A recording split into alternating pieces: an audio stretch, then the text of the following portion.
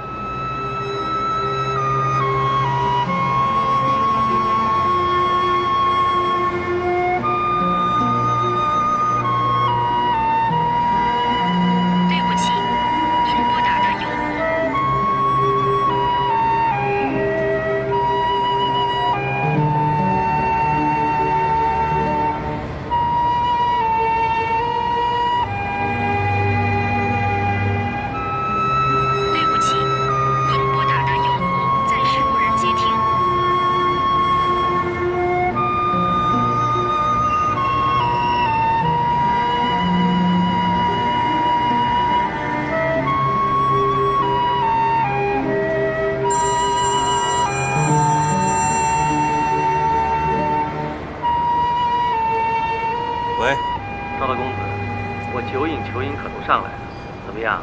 给我一个一雪前耻的机会吧。好，那我们老地方见，拜拜。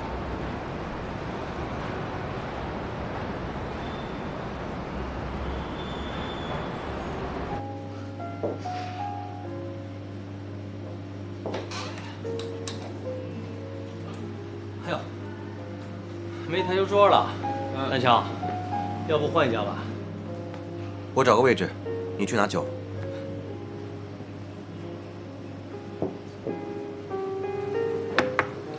来一瓶百富15，20毫升。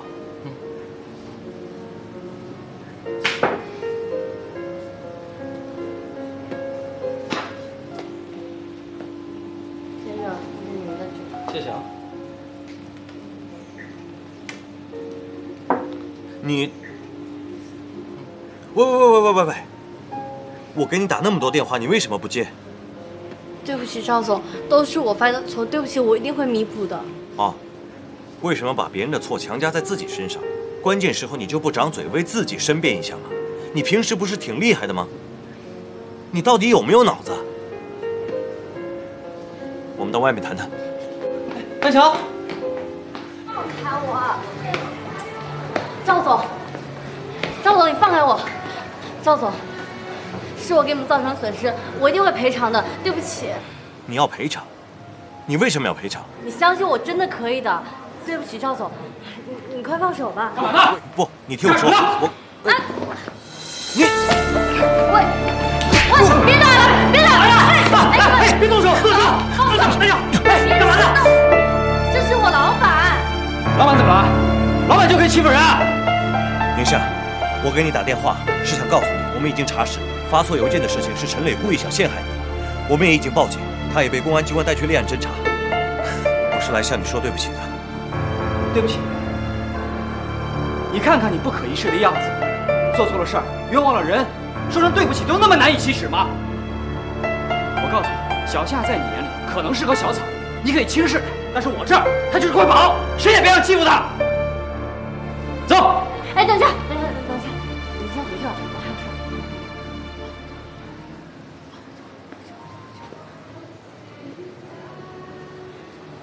宁夏，对不起，我还是希望你能够回到麦位工作。我知道了，赵总，对不起啊，耗子他太冲动了，快点回去吧，挺晚的了，快回去吧。走吧，站长。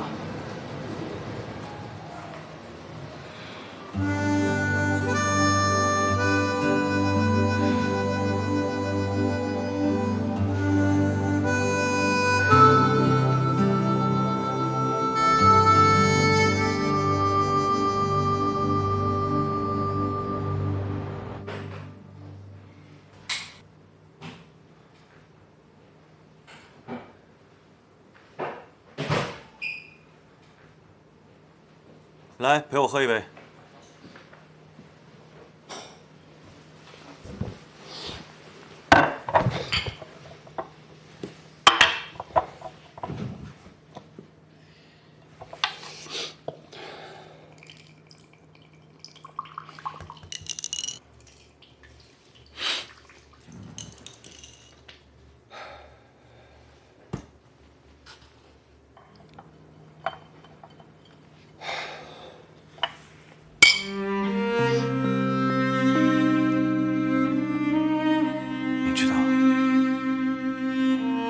心里有他的存在。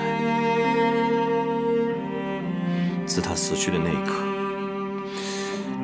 把我的心也带走了，再也没办法把心打开。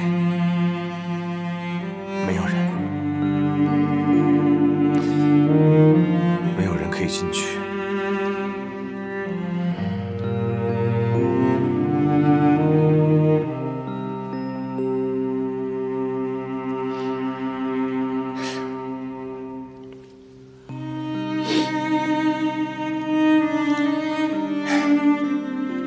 有时候，一个转身就是一辈子。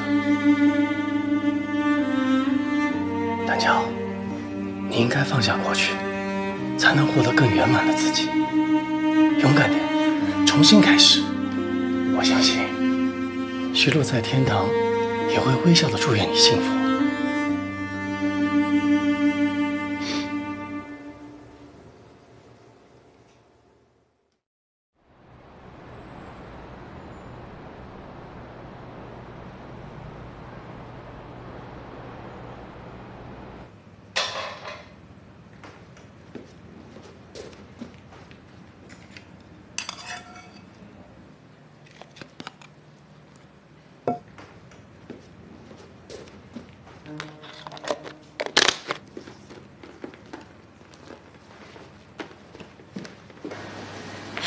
老板，来杯咖啡，多少钱？10元。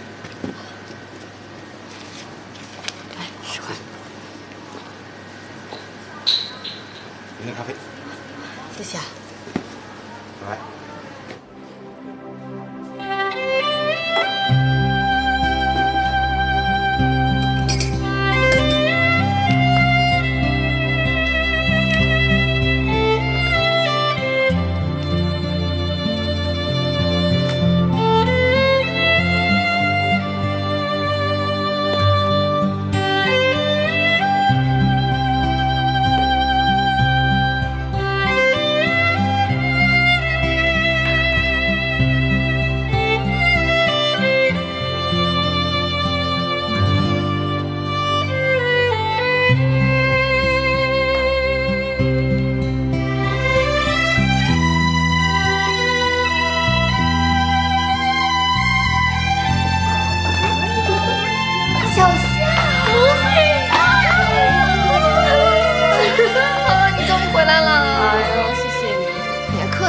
你又没做错什么，是那个贱人罪有应得。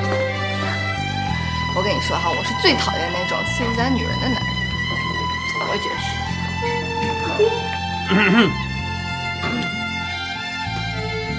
老板请你们来上班，不是请你们来闲聊的。老板，我们没有聊八卦，也没有挖别人隐私，我们在讨论工作。嗯。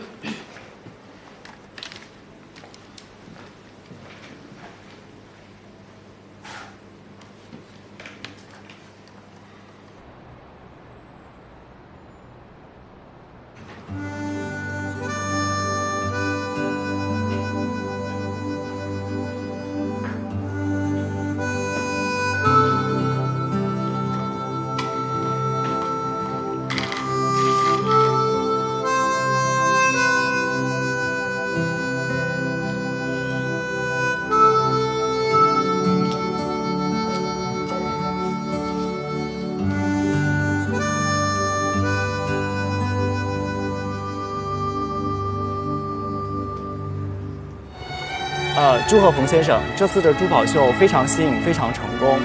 以往的珠宝秀都是以名模为主体，衬托了珠宝的奢华与华丽。这次你们公司怎么会有这样的想法？爱德华珠宝是第一次在大陆举办珠宝秀，所以我们当然要另辟蹊径，来表示我们对这个市场的重视。这次珠宝秀那么成功，我首先想感谢的就是我们的刘兰志刘董事长。刘董事长，请您谈谈此次珠宝秀的主题创意。我们这次是请出了我们最优秀的创意团队，进行了一个全新的设计，从一个全新的理念去诠释了爱德华珠宝。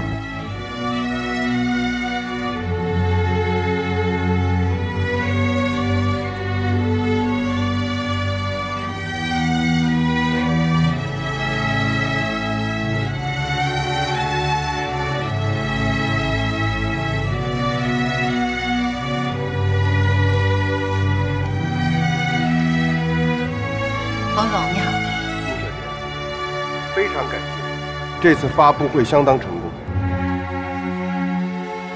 不过，蓝桥国际的企划部，我觉得对你来说实在是大材小用了。我马上要成立一个新的管理公司，我期待你的加盟。冯总，您太客气了。不用急着回答，好好考虑，这是一个重要的决定。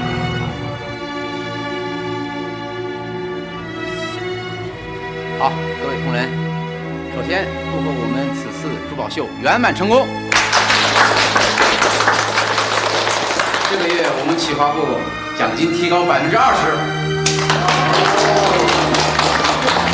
我们董事长还特别表扬了我们企划2组，董事长将拿出董事长基金对2组进行额外嘉奖。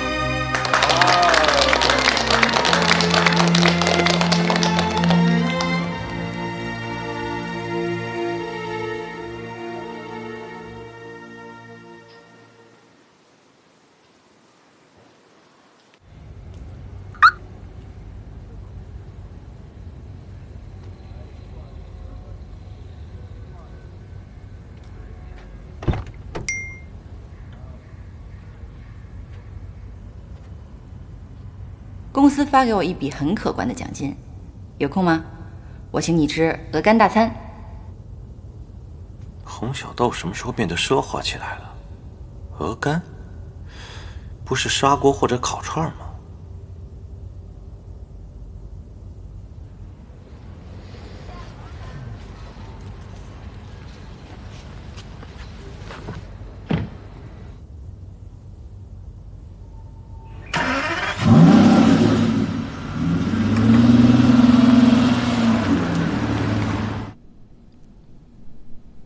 等我出差回来，我请你。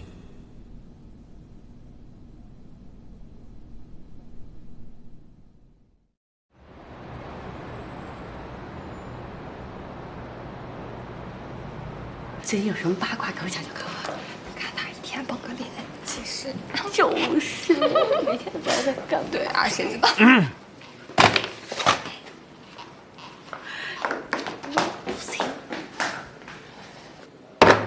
老板，这什么呀？我最讨厌廉价的打包盒，有害健康。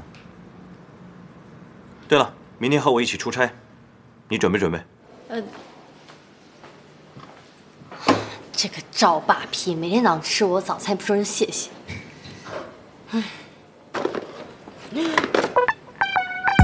这么多饭盒啊，还让我每天早上做早餐给他吃吗？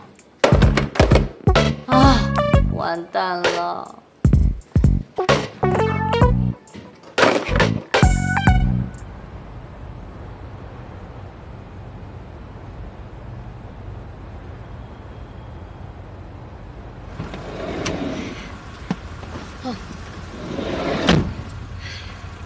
你是去做业务考察，又不是去做背包客，就不能换个包吗？你不觉得那包跟我特配吗？小霸屁！下次骂老板的时候，声音记得轻一点。师傅，开车。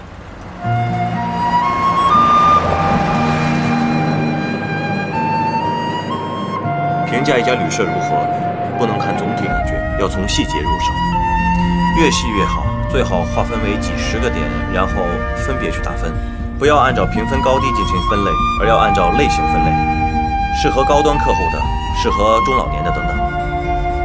因为我有我自己的评价标准，但我这次想看看你都会从哪些地方入手。还有你和旅社负责人接洽的时候，你的姿态不能放得太低，因为你不是在求合作的商户。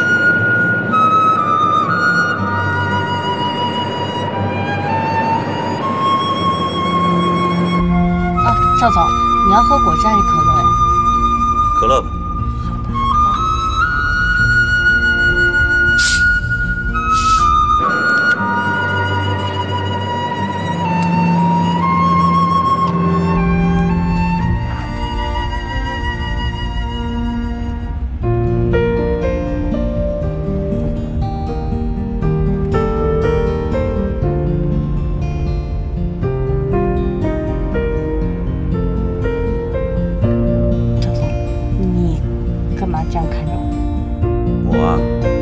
我是无聊，那也比你抄书强啊。你读书的时候背过不少名篇名著、唐诗宋词吧？现在也没有变成文豪啊。没有成为文豪人多着呢。再说了，背点诗词还可以陶冶情操。现在电视剧里面有点诗词，档次都不一样。哎呀，到现在我还记得《还珠格格》里面那句“山无棱，天地合，乃敢与君绝”。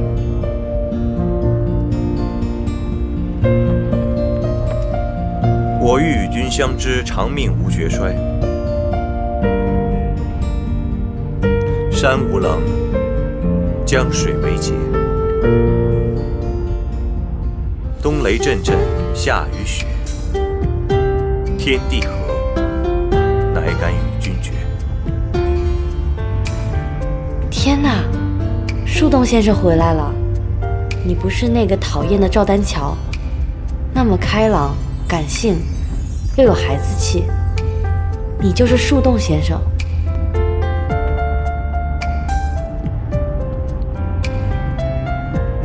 嘿，想什么这么出神？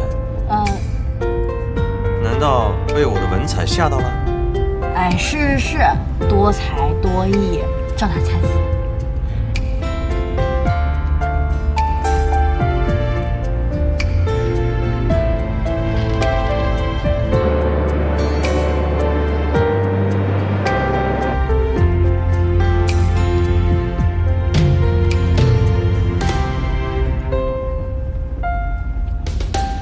你抄了什么？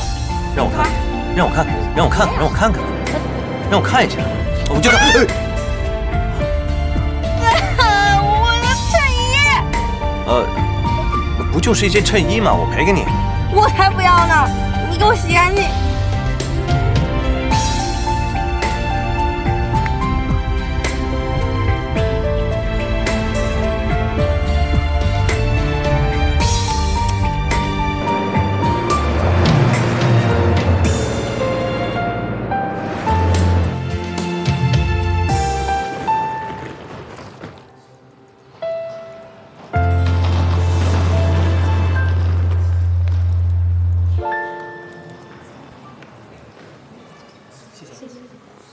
你好，我们是麦味公司的。啊，赵总，宁小姐是吧？马总监已经给你们订好了房间，这是房卡，请收好。2046，我要这个房间。2046，你为什么喜欢2046？可能因为它是偶数，比较吉利吧。那我要这件。这人怎么这样啊？不管怎么样，这个衣服给我洗了。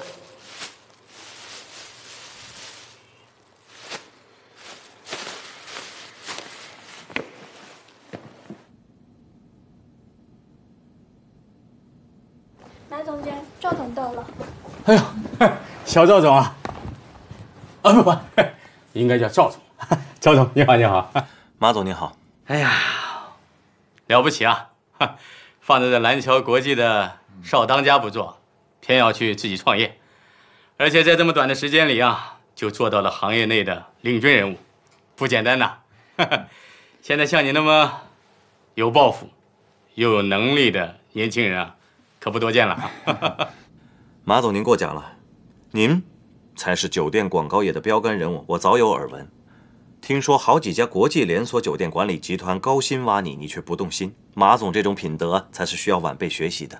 哎呀，过奖了。这是我的助手。马总你好。你好。宁夏。哎呀，这名字好听啊！来，坐，来，请好。小王，把茶倒好。哎呀，尝尝我们今年的新茶啊！这个可是我们当地的土茶，生长在山上的啊。绝对是无污染、纯天然的健康食品。来，怎么样？味道不错。赵总啊，这个新茶啊，我让人准备了几份，到时候啊，麻烦你转交给刘董一份，他可是这品茶的专家呀。马总，你知道我们都是办实事的人，我就不绕弯子了。您知道我来是希望你们酒店能在我们平台投入广告，因为我们 MyWay 公司是第一家适应互联网思维和个性化时代的旅游公司。与上个季度相比呢，我们公司这个季度的营业额提高了5个百分点，占到了市场份额的。赵总，我知道你们现在公司的情况和前景都非常好。我在见你之前呢，我们也做了深入的调查和研究。那您的意思？但是呢，在这个谈细则之前我想要先问你一个问题。好，您说。这个蓝桥国际毕竟是赵总的家族企业，我很想知道赵总为什么会做这样一个平台，引入其他的酒店，这样不是在给自己的家族企业唱对台戏为敌吗？不瞒您说，这个问题刘董事长也问过我，甚至和我翻了脸。可我总觉得未来的世界是个性化的、网络化的、移动化的。我们抢占先机，建立平台，整合资源，做特色化的服务，也是让包括蓝桥在内的酒店从中受益。我首先要考虑的不是蓝桥，而是我们自己的生存发展，这就要靠广告投放了。哎呀，这年轻人就是有朝气那我也打开天窗说亮话经过我们的研究我们初步决定，就在你们的平台上做1年的广告。谢谢马总。哎呀，赵总你也别高兴得太早了我呢也有一个条件，就是如果我们在你的平台上投放1年的广告，我想你们的 APP 上要扶正给我们2个月的软广告的植入，这样呢来体现我们的品牌精神，怎么样？没问题。哎呀，赵总你也别答应的那么爽快。据我所知你对这个金氏娱乐也给出了相同的条件。我想知道赵总如何来解决这个重叠这2个月的这个时间呢？马总，怎么解决问题是我需要考虑的事情。如果我没有做到，您只管向我兴师问罪就好。好，那我就通知法务部做好准备，合作愉快。谢谢。小王，送赵总。赵总，请。好，谢谢。好，再见。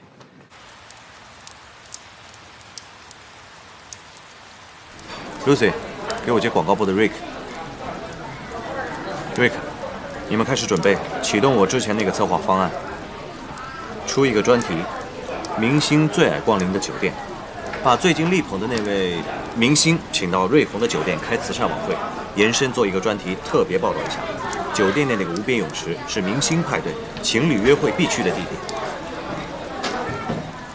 点。好的。哎，你就按这样的方法来平衡2家要求对啊，2个品牌商都满足。这怎么行你这不是欺骗手段吗？我骗谁了？你有没有听说过一句话叫“法律没有禁止的，就是允许”，合同也是一样。但是这个……但是什么？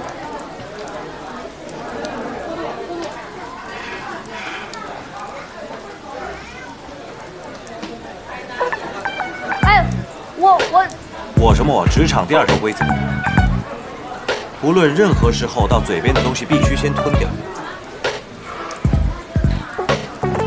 如果你不想吃，那我们就走吧。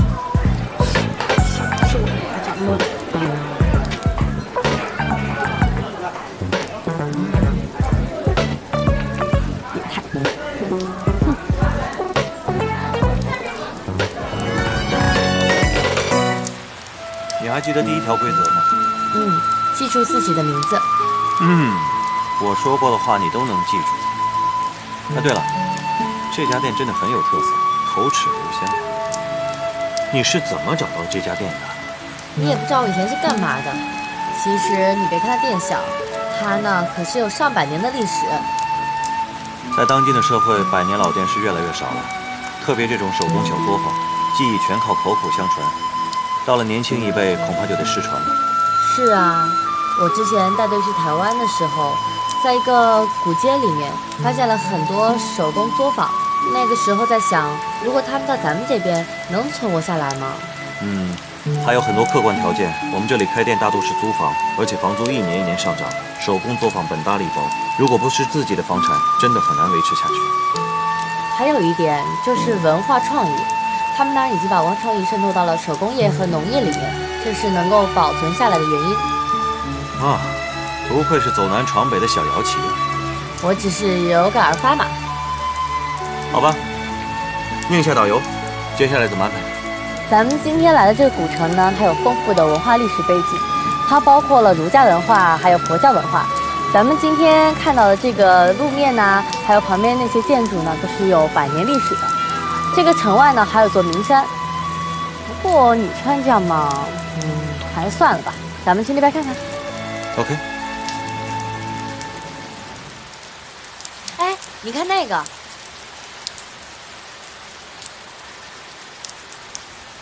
师傅，请刻2个名章。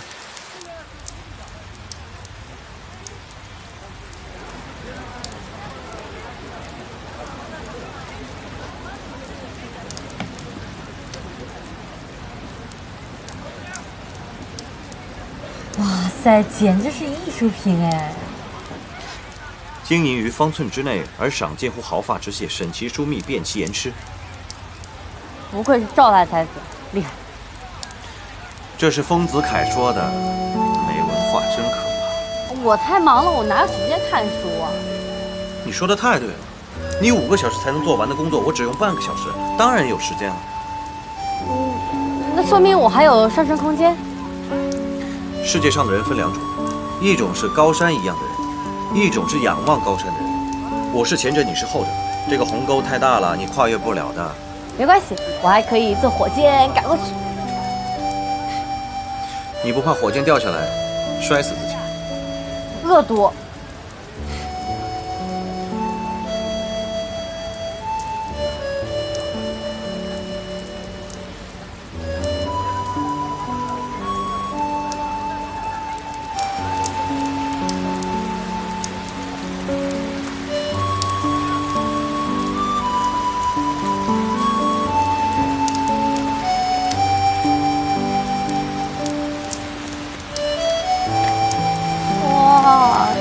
太美了！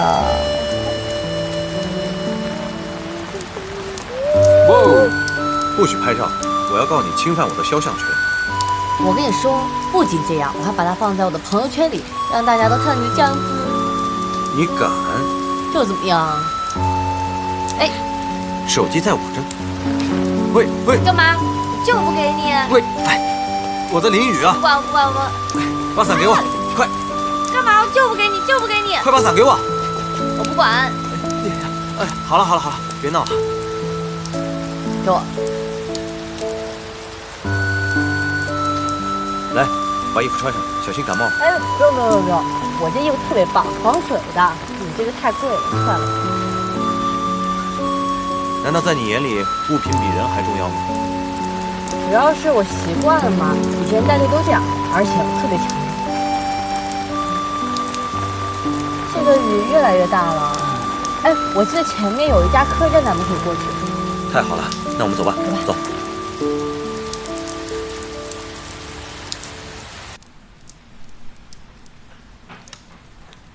来，2位房卡。好。2位好。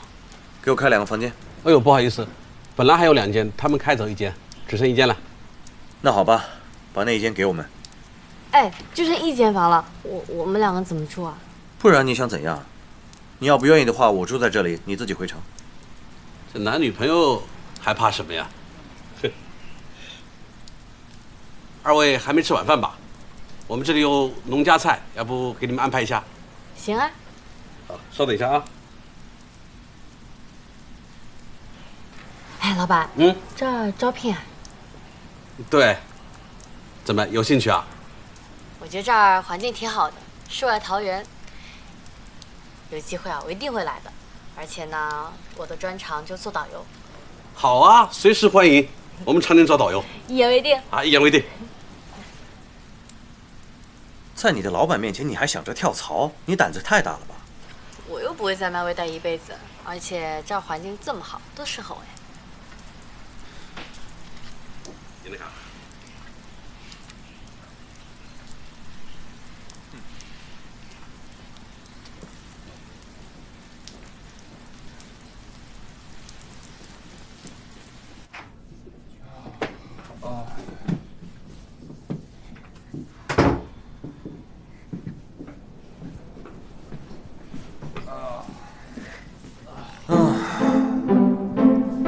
难得吃到这么美味的农家菜，还有家的味道。这场雨还有意外的收获，不错。这些都是农家菜，你这种大少爷肯定没吃过，当然觉得独特了。唉，我能够做老板，你只能做导游，知道为什么吗？有钱没？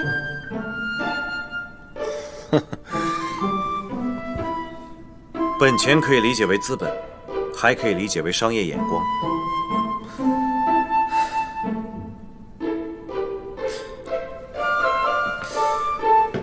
你过来，你看看，此河此雨，还有这清新的空气，纯天然的氧吧，还有纯天然的绿色食品，这是生活在城市里的人最稀缺和最向往的。如果我们把5星级的设施搬到这里来，就能增添一块新的产品内容。所以说，你要开发这旅游路线。嗯哼，这里的自然环境那么好，如果建一个现代化的星级酒店，会破坏环境，也会大煞风景。所以另辟蹊径，在这里收购或者合作，把这里的农家客栈改造成外观与自然环境合一的民宿，必大有前途。挺好的，情人节的时候还可以做下推广，不错。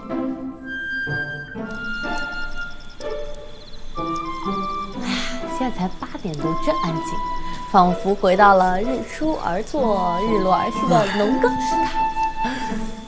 好吧，那我就当一晚农夫，我需要早点睡觉了。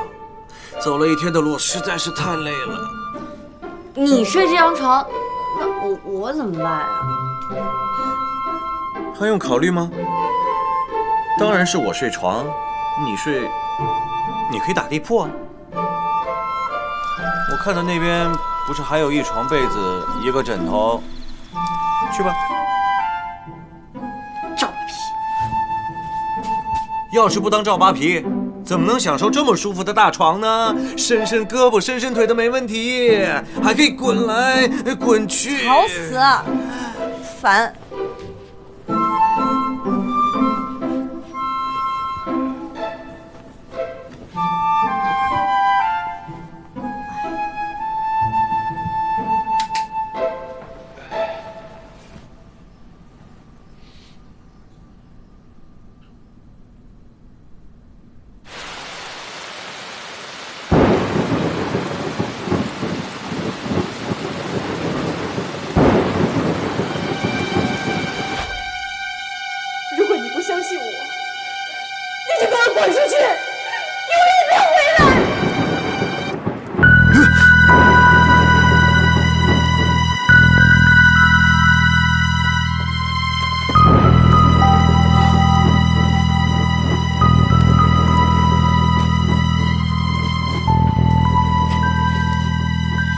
赵总，喝点水吧。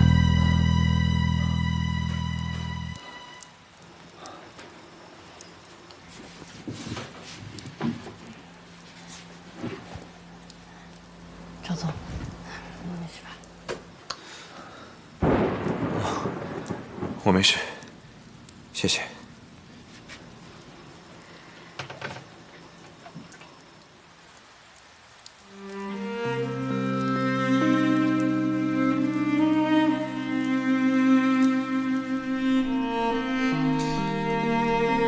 你知道吗？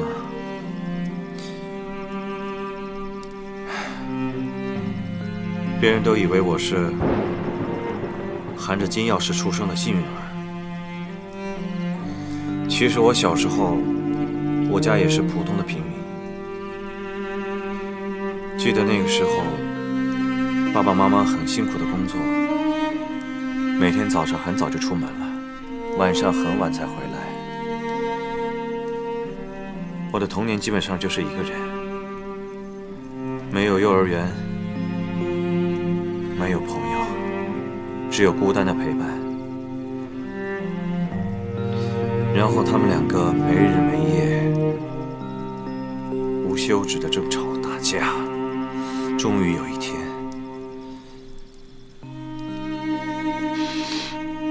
在那个电闪雷鸣的晚上，母亲将父亲赶出了家门。我向着窗外拼命地哭喊着：“爸爸！”他还是走了。那后来呢？再也没有回来。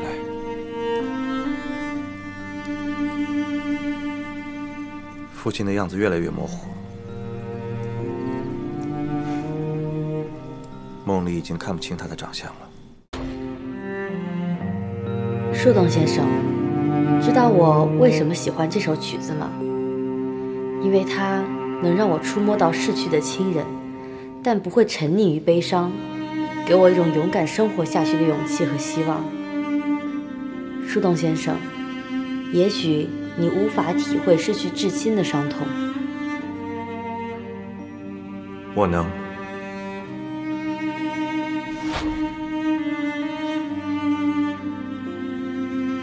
树洞先生，我明白了，我们都是内心寂寞的人，因为想念亲人而寂寞。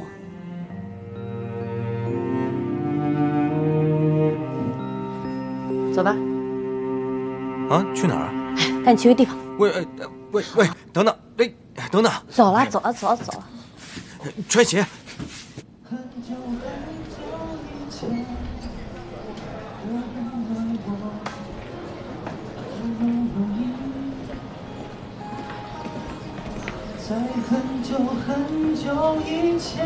两位小姐喝点什么？2杯长岛冰茶。好的，请稍等。哎呀，他还在这儿，真好。看不出来你竟然爱喝这么烈的酒。看不出来吧？我以前可是朋克少女。少吹牛了。哇 ，Law Reed 的。外面世界很精彩。我觉得成龙在这部电影里面实在是太惨了。谁说的？我觉得金城武比较可怜吧。你是怎么知道这里的？我之前带团的时候呢，来过这儿。我特别喜欢这儿的歌手，他能把这首歌唱得特别深入人心。确实不错，我也挺喜欢的。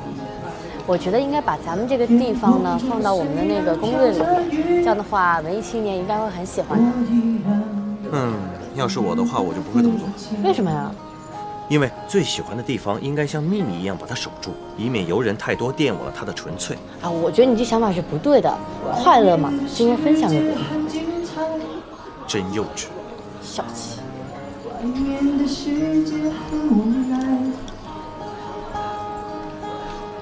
让你觉得外面的世界很精彩，我会在这里衷心的祝福你。每天夕阳西沉的时候，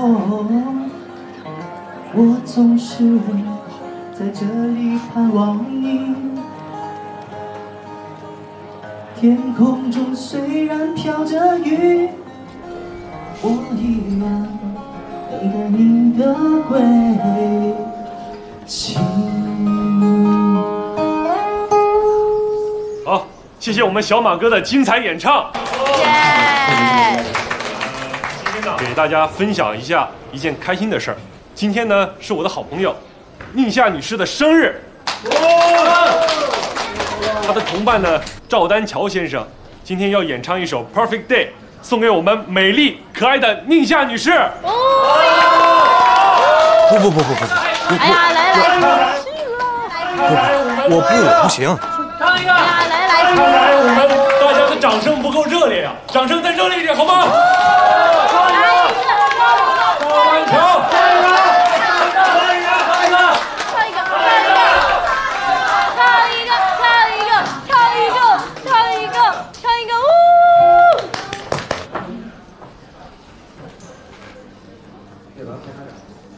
Such a perfect day， Drink a sangria in the park, and then later, when it's getting dark, we go home.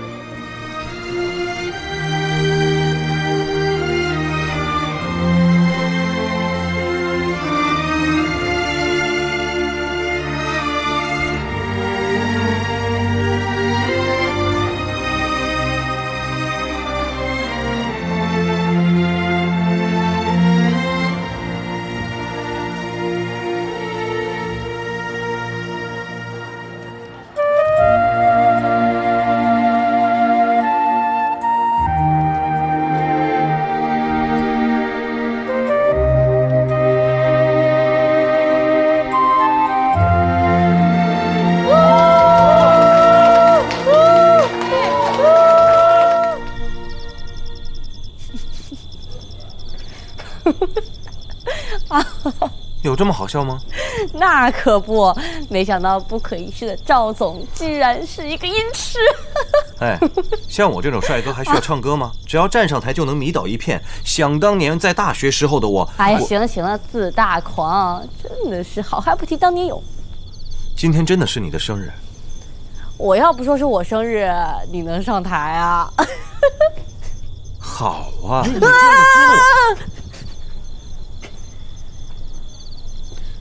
不管怎么样，谢谢你。不过没关系，反正今天的酒钱呢，你报销。哦，我忘了告诉你了，公司有一项新增的财务规定，业务之外的消费，公司都一律不给报销。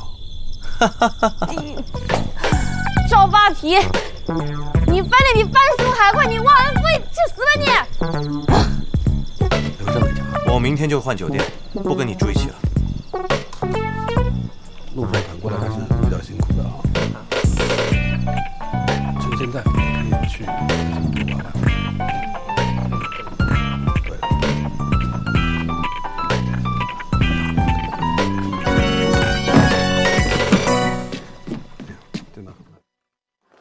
跟酒店集团的孙董事长预约洽谈动作事宜。11点，高尔夫协会周会长商讨蓝桥高尔夫俱乐部承办的高尔夫精英大赛，然后共进午餐。下午1点半，拜会省旅游局新任局长。4点到达机场去北京。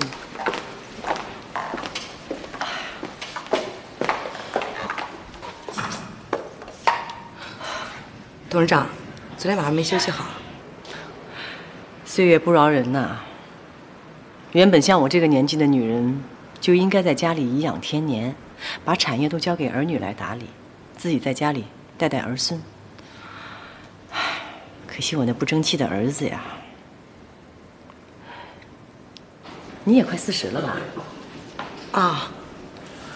碰到对自己好的男人，赶紧把自己给嫁了。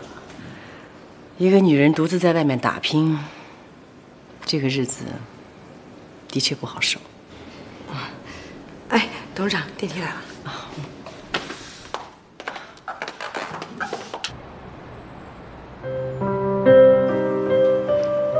冯金瑶最近有什么动静？他还在打宁新的主意，想挖他去爱德华新成立的品牌管理公司。他动心了？没有。珠宝秀暂时告一个段落了，宁新也就不再负责相关事务，包括生活管家。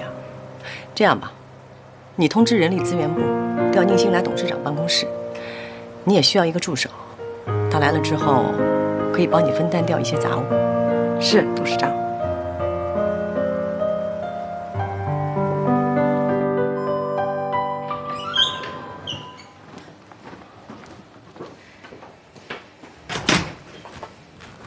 先生，早上好，这是您干洗的衣服跟账单，麻烦您签收一下。好的，稍等。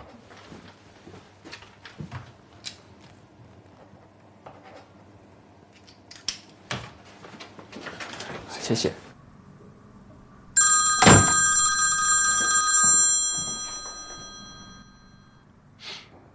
早上好，马总。是的，是的，我们下午去打球。哈，您太客气了。好的，那我们就按照原计划进行吧。好的，谢谢，再见。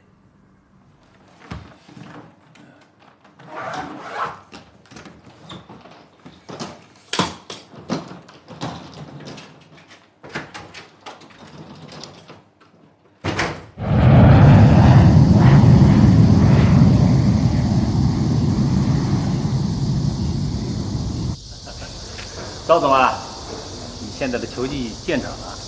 哈哈，你又在夸我。我的秘书啊，他也会打高尔球。你看一下，我们组个队 PK 一下。好啊，没问题。先休息半小时，然后再开始。OK， 我们一会儿见。好的，一会儿见，拜拜。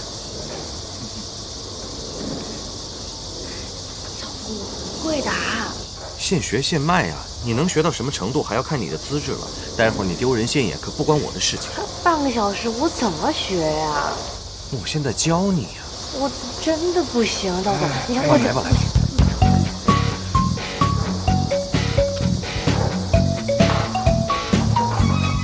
这是球垫，站上去。7号点。好，拿着站。你放那么高干嘛？放低一点。拿好了，像我这样，啊。双腿与肩同宽，瞄准球，不是这么握的，像这样交叉，握紧了，好，差不多，好了，准备好了，好，顶顶球，向前推，好吗？好，走，看到了，就这么简单，自己试试。试一下。试着上杆。哇啊！你怎么搞的？你是别人过来杀我的吗？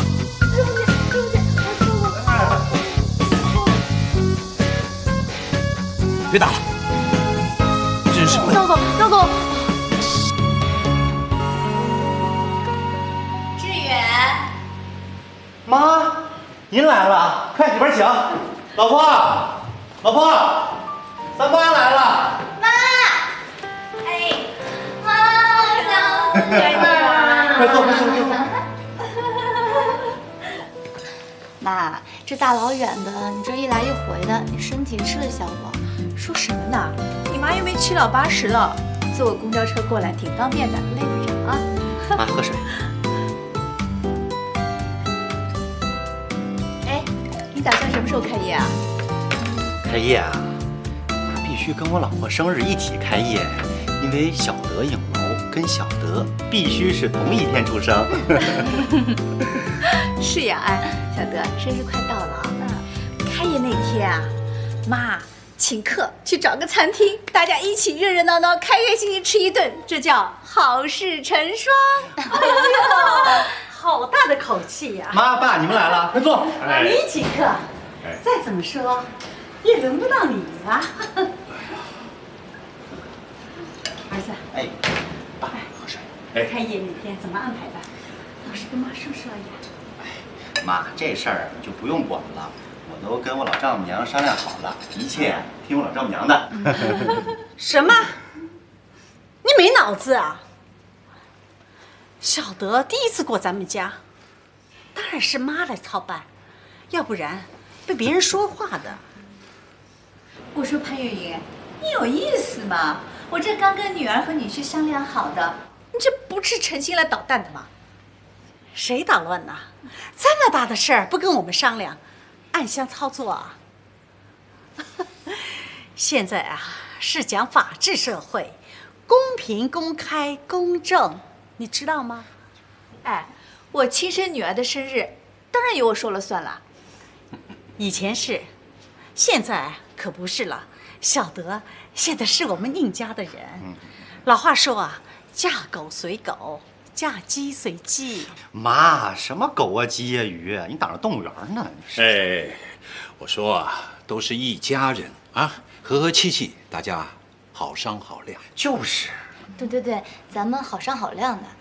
其实我这个生日啊，过不过无所谓的，就是开业嘛，咱们大家聚在一块儿热闹热闹，咱图个吉利不是吗？小德啊，咱们呢不必争。小德生日，小德影楼，当然小德说了算。小德，你说呢？我呀，我没什么意见，要不然就听我老公的吧，啊？听我的呀？要不然等我2个姐姐来了，咱们一起好好商量商量，好不好？哎，不行，你们家那2个丫头厉害着呢，来了肯定向着你们，今天就要定。要不然就听您的吧。你看我们小德真有眼光啊，找个这么好的女婿。哎，关键时刻女婿还是向着丈母娘的。俗话说，一个女婿半个儿，一点都没有错。臭小子，像谁呀？一点都没骨气。像谁？像我老爸呗。哎，臭小子，拿我开涮啊？没有。跟你妈拿包啊，我愿意。爸妈，刚才我妈都说了，她听我的。要不然这样吧，咱们吃饭的地方咱们一块儿想，然后请客的这个钱呢，咱们就1人1半。那也行，这样行不行啦？行。哎，志远，你大姐二姐也来过吗？啊，那个我大姐来电话了，说她最近挺忙的，可能忙完再过来。我二姐呢，今天从外地出差回来，可能晚点过来。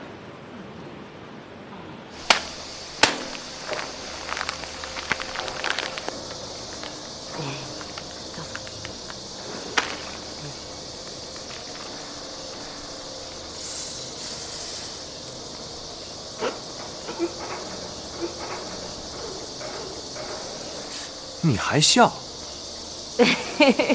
赵总，你这样好像圣诞老人。圣诞老人？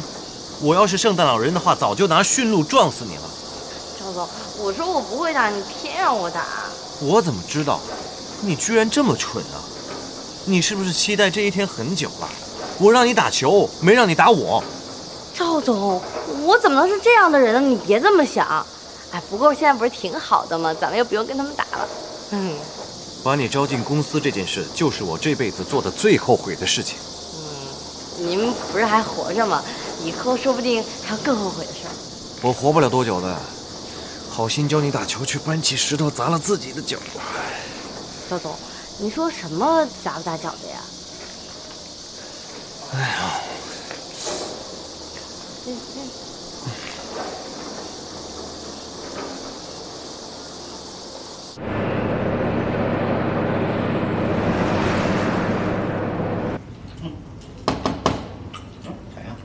来了，谁呀？我。二姐。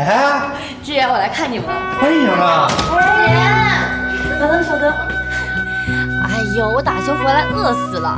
哎呀，这么多好吃的呀，太丰盛了吧。二姐，咱晚上喝点啊。哎，没问题，这么多好吃的，多喝几杯。哎呀，这儿还挺像模像样的，肯定能赚大钱。姐，这不多亏你吗？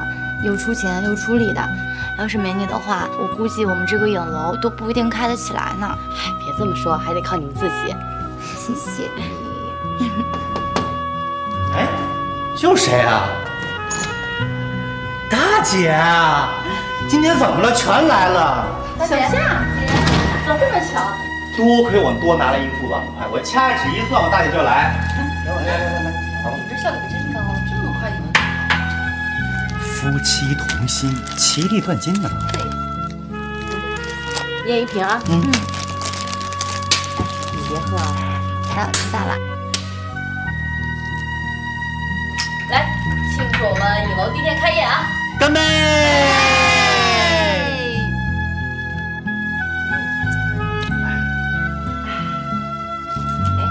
你们俩怎么样？最近？特别好。自从我俩搬来以后啊，我那俩妈是天天往这儿送菜。那天非逼着我吃羊肉，逼着我老婆吃甲鱼，我们俩正愁呢，不吃哪个她也得罪人呢。老天爷饿不死瞎家强，耗子哥来了，还带俩兄弟，全给吃干净了。吃完之后啊，那俩妈脸色都绿了，你知道为什么吗？她心疼啊。你俩多幸福呀，两边的爸妈都这么疼你。姐，你啥时候搬家里住啊？你搬家里住，咱妈也能分散她注意力呀。姐哪舍得回去呀？她现在可是住5星级大酒店的人。是吗？其实我最近在想着要不要搬回家住，因为公司把我的工作调动了，我现在帮董事长做事儿呢。你怎么样，小夏？最近？我今天跟赵总出差回来。你们两个出差？嗯。不会跟他说你网上的身份吧？没有。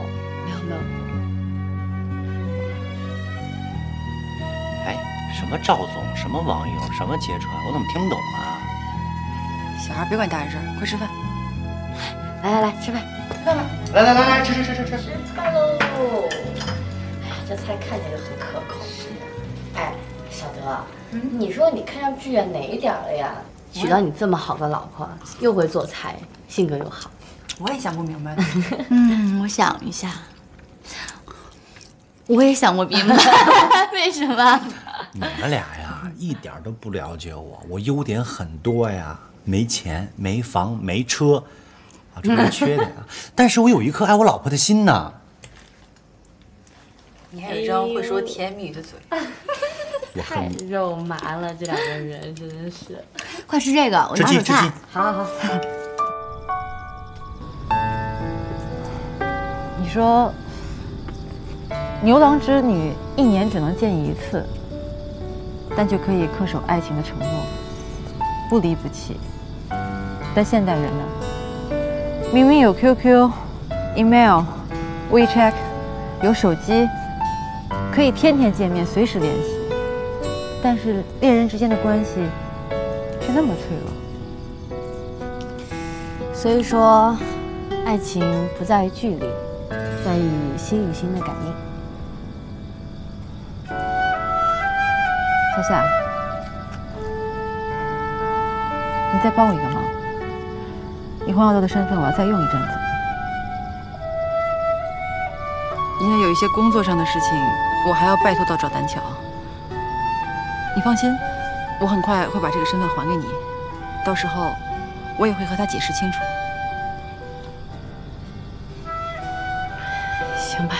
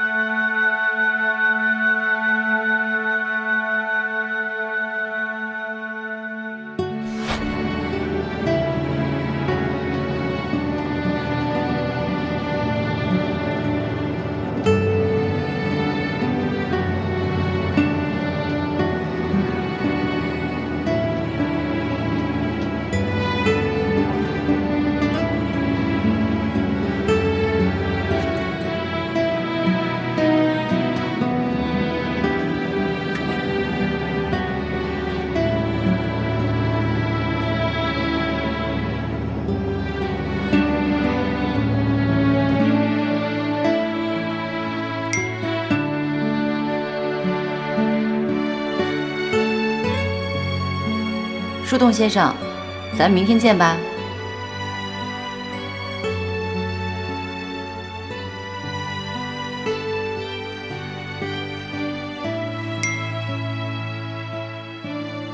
好，明天见。